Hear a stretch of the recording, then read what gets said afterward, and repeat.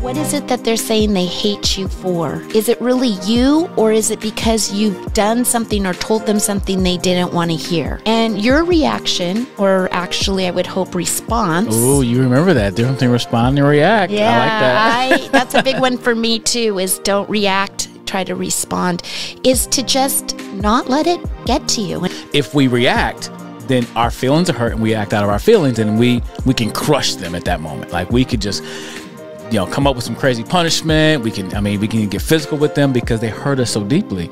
But you're saying you had to stop, you had to think and process some stuff, and then you chose a line of response that helped move forward.